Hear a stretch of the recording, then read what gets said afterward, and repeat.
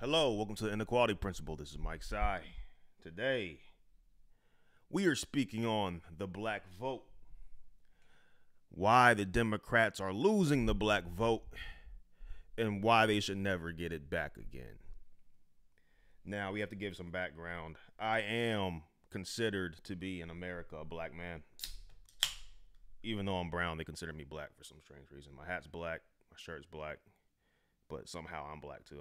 I don't get it, but that's how our designations work in America.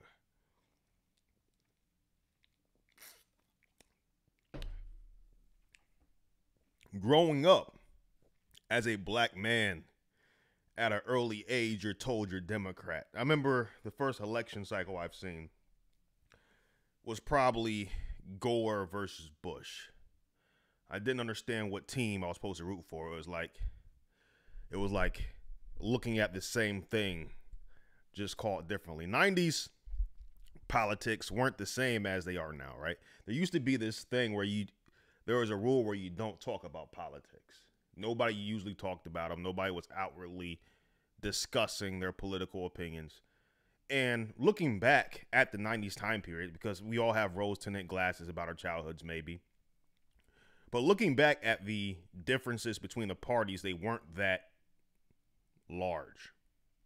From everything that I've seen, they seem to be minuscule differences on economic policy and what they should do economically. I didn't really see anything morally or ethically that differentiated them. Put it on furthermore, Bill Clinton was the one who passed the Defense of Marriage Act. That's how in line our parties were back then. They were trying to protect marriage from the infiltration of GLBTQI agendas. That the Democrats were the ones signing it. He also passed immigration reform. Like, it's crazy how much changes in 20 years. It's crazy how much changes in 20 years. All right. Obama did too, by the way, the porter in chief. But that's neither here nor there. This was back then. And these are where the seeds are planted when you're young. And you're told that Republicans are racist. And Republicans don't care about black people. And Republicans don't have the best interests of you in mind. And the Democrats are the ones with John F. Kennedy who passed the bills that gave us the rights to integrate and supported MLK and did all these things. You're told this from a very early age. You're told these things for years, for decades spanning. And you attribute everything negative, even down to the Civil War, because of the Great Switch and all these things, that it was the cause of the Republicans. Then you get older and you start noticing certain things in the culture. You start seeing certain things. You're raised Christian your whole life, going to Baptist church and learning about God and the things that offend him and the things that upsets him.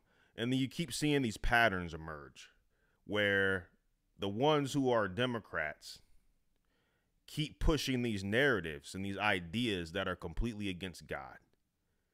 I didn't even know which side supported abortion up until I was 18, 19 years old. I just learned what abortion was, and I'm like, why are we killing babies? I don't understand. Lo and behold, it was the Democrats who supported them. I didn't know. But when it was time for me to vote, Obama was running. And do you know the pressure you face as a black man to vote Democrat when the first black person who's ever running for that presidential office who has a chance of winning is running? You have no choice. You think you have a choice to vote. You have zero choice. You got to pick. You got to vote for Obama or you're toast, man. You're toast. You have no choice. The level of pressure as a black man in America to vote anything but D is immense. Right? It's almost the equivalent level of pressure it is to bring a black girl home. That's something they don't want to tell you about. You want to talk about racism? Okay, let's not going to start there. The level of pressure to vote D as a black man is crazy. But you're told always to do it. But there just kept being things that kept coming up. It was first, vote for Obama. Okay. Vote for Obama again. Okay. Things started destabilizing. They kept being these Black Lives Matter riots. And Then there was all this GLBTQ infused in the Black Lives Matter movement. Then it was Black Lives Matter headed by 3 black lesbians who are communists. Then they were funding their own charities and buying mansions in California. You realize, oh, this is just another scam group. And these people are created in order to make sure that there's no MLK or no Malcolm X that actually tries to cause social improvement in the black community. Because everybody can look at certain issues around policing and say, okay, if policing can improve, there can be more oversight. Nobody's going to disagree with that regardless of which side you're on, right? But why are you calling that Black Lives Matter? Martin Luther King didn't call it Black Rights Matter. He called it Civil Rights. So if he called it a Police Reformation Act and said we need to reform these policies around policing, there needs to be more oversight, there needs to be more police accountability, there needs to be better training, who would disagree? And that would mean you would need more funding of police and more training, not less. Doesn't make any sense. So now you have crime pockets in cities where they're running around, destroying small businesses, committing crimes at a higher clip, taking over streets and police precincts, and nobody's doing anything for months on end under Trump. Now, we get Biden in office again, and he is the most inept, illogical, Manchurian candidate I've ever seen in my entire life. He's obviously being controlled by everybody around him whispering in his ear. He reminds me of King Theoden when he was glued to the chair being leaded by the worm-tongued dude, and he's just sitting there just a statue saying whatever to do, puppets to him. It's obvious this is occurring. Anyone who says anything differently is part of the problem. So, if you're a black person in America, you have a lot of social conditioning to undo. Now, as far as black women go, I don't know if they'll ever not be in favor of Democratic policies because they're so entrenched into that feminist Destiny Child lifestyle that's been promoted to them.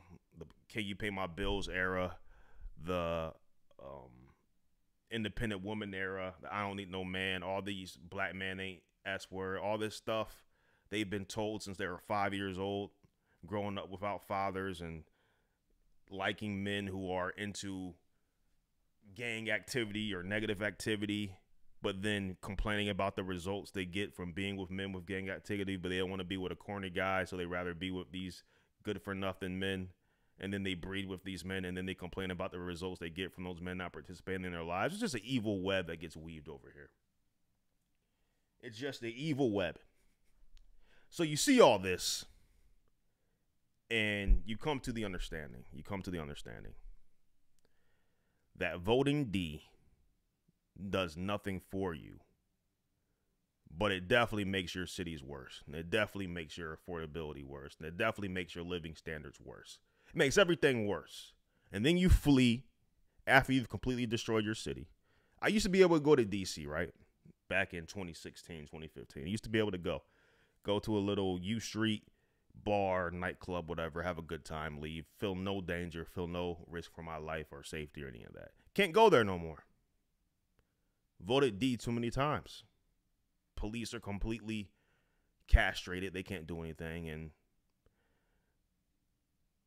the streets are run by criminal elements doing whatever they want with nefarious agendas. And you have no ability to protect yourself. You're just going to be victimized if you go to D.C. Not saying it's going to happen every time, but it's definitely going to happen. You go there enough. So, I see what happens when you vote for D too much. And all that happens is the people who are rich, who have enough jobs, who can work remotely, when it gets too crazy, it gets too hectic, they just move to the next city, whether it's Dallas or whether it's Raleigh or whether it's somewhere in South Carolina or it's somewhere in Florida. They just move to the next red city and say, oh, it's all great down here.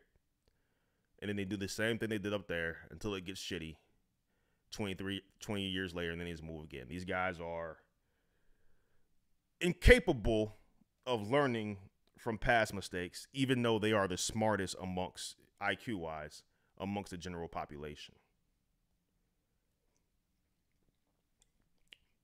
The ones who can't leave are the lower earning individuals whose jobs are attached to the city and couldn't leave if they want to. They're going to make it a hellish landscape for you while they flee on their yachts and their planes to go wherever they want because their job is not pinned down by a location. And this is the lot they're giving you as a black person in America, is to let them make all the mess they want, destroy your neighborhoods, destroy everything surrounding them, and leave you with nothing and perish into the mist when things get hard from the policies that they themselves instituted. They're not for your benefit. Guess what? When they're releasing the criminals into the street, they're not going into the white neighborhoods. They're going into your neighborhoods. And so, for some reason, people believe that black people want criminals in their neighborhoods when they don't. They don't want them in your neighborhoods any more than you do. There's a lot of citizens in there who just want to go about their lives and do their work and not be threatened about getting attacked and getting assaulted and getting robbed every single time they walk out their house. Well, that's the life they currently live in. It's a hellish landscape. I have grown with the knowledge and with the wisdom of time to understand that no political party is perfect and everything comes with their flaws. But the ones that are permitting or endorsing the values of Cain and Sodom and Gomorrah are the worst ones to institute, and they shouldn't be followed. It's that easy. Break it down biblically, theologically. Which one is promoting family and love and community and work ethic and striving to be something better than yourself and to improve your community, and which one is teaching the exact opposite ethic, and if anything happens to them, then they claim victim. And this is the thing about the gangsters back in the day, right? The gangsters back in the day, you watch, I know these are fictional movies, but you watch The Godfather and the senator comes over, he's talking to Michael Corleone, and he's insulting him. He's like, I hate the way that you purport yourself, I hate the way that you conduct yourself, and you act like you're a good, upstanding citizen, and I know you're a piece of shit. And then Michael Corleone is like, yo, me and you, we're engaged in the same hypocrisy, but don't think that applies to my family. Right? But it's the acknowledgement that Michael Corleone knows he's a hypocrite that makes you respect him. Right? It's not the same as these gangsters today who run around acting gangster and this and that, this and that, and this and that. And then somebody dies. So a black person dies and they go, oh yeah, victim this, you shouldn't do that, Black Lives Matter, oh, you can't do. But y'all were just gangster 5 minutes ago. How you gonna act all gangster and stuff? Do all these things, commit all these crimes, but then the minute something happens to you or one of you, you want to play the victim. How do you do both? Back then, they knew, hey, yo, this is the game. They catch me, I go to jail, I snitch, I die. Those are the rules. If I catch them, we beat them up, we tune them up, or they die. And whatever happens within that, that's the game. If you can get the lawyers and you can win on this side, that's the game. But that's it. And they respected the game. It is what it is. Nowadays, they can't even respect the game. They got to change the rules all the time. They got to get everybody else involved. It's ugly. Y'all don't even have honor no more. No sense of justice. No sense of street justice. No sense of decorum. It's just apes throwing poop. Speaking of that, I just watched War for the Planet of the Apes. It was good. And that's what they make you feel like when you don't vote Democrat, right? They make you feel like that donkey monkey, the gorilla, who's working with the humans to kill all the other monkeys. That's what they make you feel like if you don't vote D. When I'm like, y'all the ones making music about killing N-words and raping and drugging people and beating people up and killing their mama and shooting their grandma's house. Y'all the ones doing that. But for somehow me speaking out against what y'all doing and what you're promoting and what you're endorsing and you killing your neighbors and y'all having these street beefs going for decades, just killing each other, and you're not making past 25, I'm against black people. How does that make sense? How am I a traitor when y'all can't even live in the same neighborhood without shooting at each other and jumping each other and putting each other in wheelchairs? I ain't never put a black man in a wheelchair, but I'm less black than you because I don't want to vote D. Make that make sense. And that's the logic that we live in this world. Once you unplug yourself from that little cord, and you saying, "Oh, I ain't black because I don't want to destroy my fellow man." Okay, fair enough. Fair enough. Fair enough. That's what that means. I ain't black because I want to get an education. All right, not from these liberal schools because they're gonna turn me into you, but because I want to learn what I know is right. That's attuned to my spirit. I ain't black.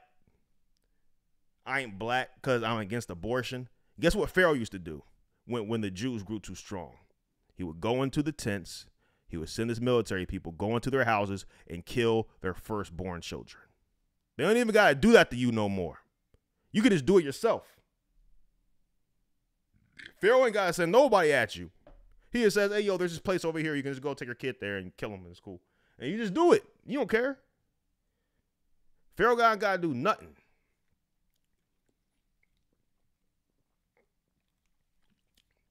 Got black women protecting Margaret Sanger like she's some prophet from heaven. Y'all crazy, seduced by the devil.